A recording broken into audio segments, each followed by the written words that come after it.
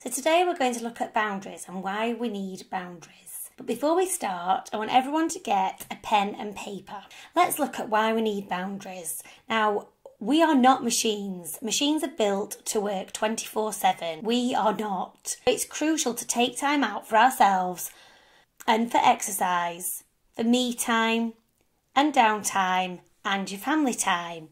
Personal boundaries are important because they set the basic guidelines of how you want to be treated.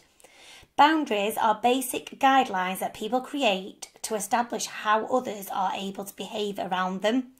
Setting boundaries can ensure that relationships can be mutually respected, appropriate, and caring. This creates a healthy, sound mind.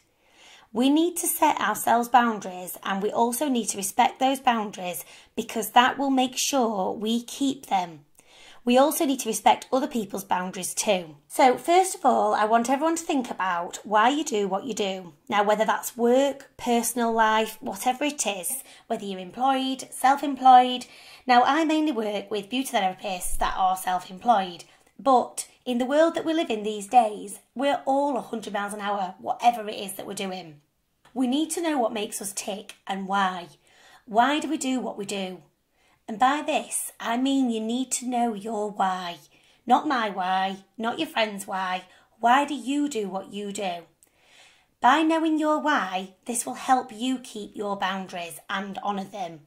I want you to just take a few minutes to think about your why. Why do you slog your guts out daily? Is it for, family? Is it for freedom? Is it for financial success, security? Whatever it is, write down 5 things. I've given a few examples of my whys. Family, really important to me. That's why I do a lot of what I do. I want to have more time, security, mental freedom. I want to retire early, financial freedom, to be successful, to leave a legacy, to feel loved and have an impact on people's lives. Think about it, what works for you, what makes you tick. It doesn't have to be anything that I've put. That's my things. That's just an example of what your why could be. Think about things that are important to you. So the reason for this is everything we do, whether personal or business, needs to align with your why. So you can have many things, but possibly 3 of those whys will stand out more than any other. This will help you keep your boundaries and honour them. So if you get offered an opportunity, for example, and it doesn't align with your why, say you get offered an opportunity to go and work, say you live in the UK and you get offered to go and work in Dubai. This might be seen as an amazing opportunity, but if your why is, your kids and you want to put them to bed every night, working away from home does not align with your whys. Even though it's an amazing opportunity, look and think, is this right for me? So, that's an extreme case. But for me, being self-employed, for example, there are many times I knew my husband was cooking dinner and then a client turned up late, which meant I'd finish late or I'd squash somebody in, thinking, it's okay, he'll understand. Now, whether he understands or not, is that fair? Did that really align with my whys? If family is at the top of my list, is that really aligning with my whys, or did I put work first? Now, I get that because, we're self-employed, you feel that you've got to put clients and everything first. But by doing that, what I did was I didn't respect my boundaries. Neither did my client.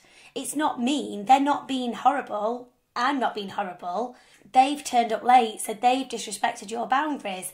It's not, they haven't done it on purpose, and that's the thing that we have to bear in mind. It's never on purpose and nothing's personal, but we have to respect our boundaries because otherwise other people won't. So I'm sure we've all done this. It's business, we have to.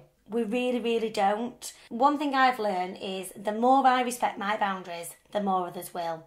Now, my family is a massive why, and I was jeopardising my why.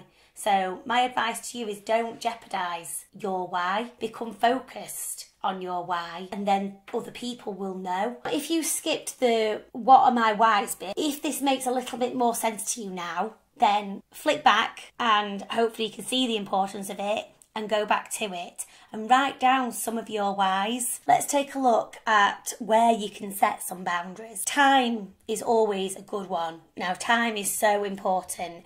You know, we need to be recharged, and it's difficult to set aside our time because you feel guilty. There's so many things, but you know, we need to be recharged, especially if you're a salon owner or just feeling under pressure with everything. It can become exhausting. For example, things that you could put in place to manage your time better. Get a planner for your week and plan your week. Set out those appointments and habits with yourself. By appointments, I don't mean with clients, I mean with yourself. Put yourself in your diary. Make sure you are in there. You are a priority and you need to have that self-care. It's not about necessarily looking good. It's about your mental health. For example, I always set time aside in the morning for exercise. Now, whether that's a run, a stretch, whatever it is, I try and listen to my body and my mind. My head is always spinning with ideas. It's always on the go. I never stop. That's my personality. Now, I'm not wrong for that.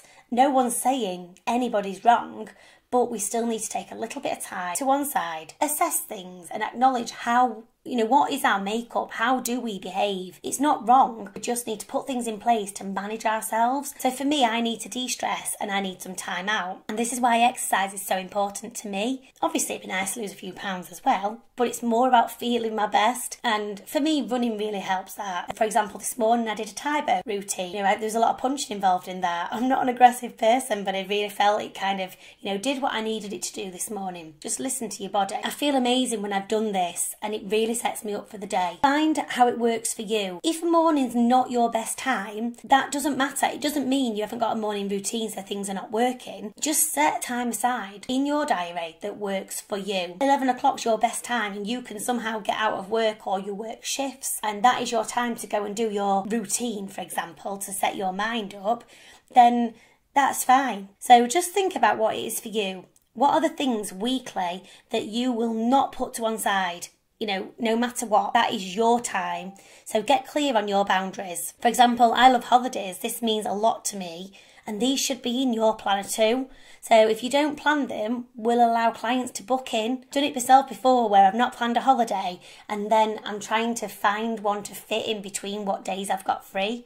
And it's difficult. You are important. Manage that time. Set boundaries around your time. So when you say boundaries, it doesn't have to be mean. It's just scheduling time in for you, for example. So I hope that makes sense. Something else, social media. Do we really need to set boundaries on social media or for ourselves with social media? How many times have you found yourself just flicking through your phone?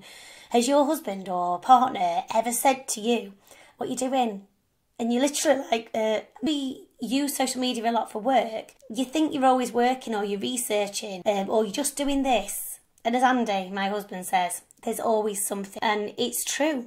So he's very good at helping me with my boundaries. We can all become consumed by social media. And I don't know about you, but I lose my own creative flair because I'm consumed by what everybody else is doing. What's going on in the outside world, which we're not really that interested in. You know, it's a lot of what you've had for tea, which is fine. We don't need to know right there and then. So if you want to schedule some social media time in, schedule it in. Just respect your own boundaries. As a business owner of any kind, you know, especially beauty and hair, you need to be on the ball and full of ideas. So get that creative flair going. Take some time away from your phone, away from, I'm just saying social media, but it's your phone sometimes as well. So just take some time away from your phone. We all have a choice to make. We have to decide to do one thing and not to do another. Set those boundaries in place. Make sure that you look after yourself. And then work is a big one. How much time do you spend at work? And then when you're not at work, how much time are you working? Answering your phone again. This phone plays a big part. Set your boundaries on when people can contact you.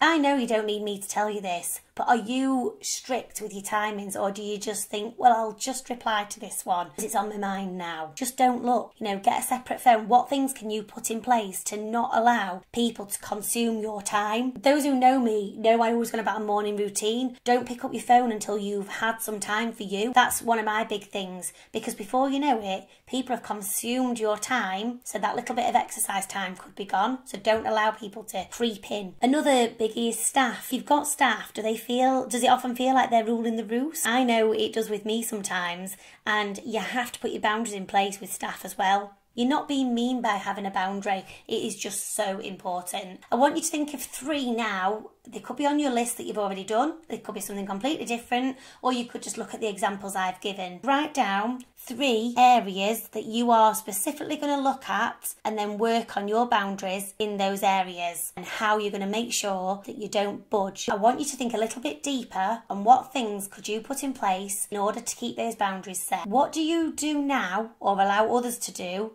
that you are going to stop from now? I've done a quick example, the one I spoke about earlier. One of my boundaries is, family. What did I do that jeopardised the family? I put work before my husband, so I want to put my husband and family as a priority before work. Now my new boundary. And what do I currently allow to happen? I allow clients to dictate to me because I fear upsetting them or losing them. For example, they are late and now I have to stay late. We work long enough hours, so that's a little bit unfair. So how am I going to make that change?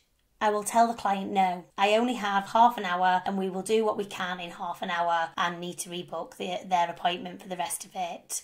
Now, you don't have to be mean when you say this, but you do have a finish time and we do have to stick to that. Just because we're self-employed, we shouldn't work all hours God sends, or if you're a high career-powered person, you don't have to let it dictate your life. We need to learn to say no. Warren Buffett says, really successful people say no to everything. Just take that statement with you. Really successful people say no to everything. So if you say no, you can always come back to something. But just say no until you've had a thought, because otherwise you are on the spot. I used to be that person that said yes to everything. Now, you'll hear me in another setup saying say yes to everything. By that I mean opportunities. When it's somebody trying to get your time and get in on your time, remember your boundaries. Remember your why. If staying late at work does not align with your why, then don't do it. I like to go to bed early. That's my time and I don't want anyone to jeopardise that.